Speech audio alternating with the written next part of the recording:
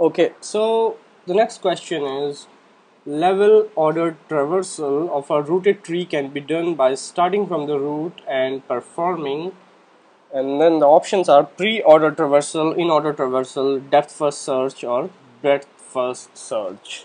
Okay, so what we have to do is level order traversal, and what is given is a rooted tree. Okay, it might not even be a binary tree. It's the only thing that you know for sure is that it is a rooted tree. So suppose this is your root out here, and then these are other nodes. Okay, this is an edge to some node. Okay, and then you go down like this. Okay, you might have anything. So it's a tree, and this is the root out here.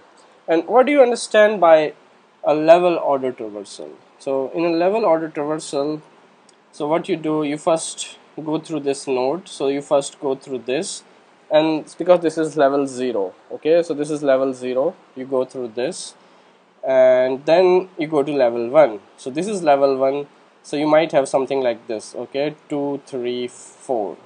So you enumerate the nodes from the next level. Okay, and then you go to the next level, level 2, and then you write the nodes like this, suppose 5 6 7 8. So that's level order traversal, going in this order: 1 2 3 4 5 6 7 8.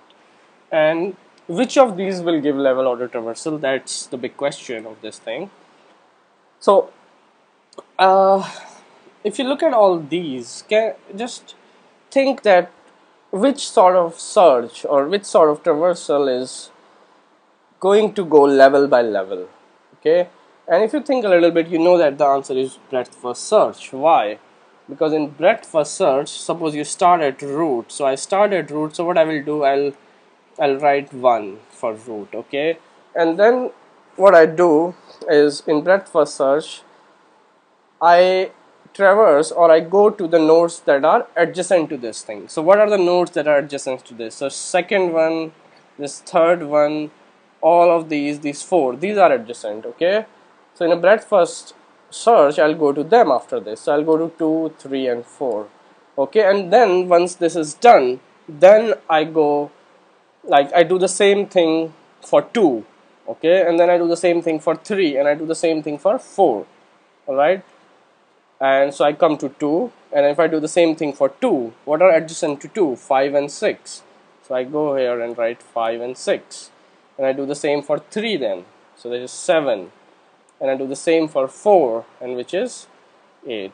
So that's what you do in breadth first search, and that's why it is the same as level order traversal, because you are going level by level.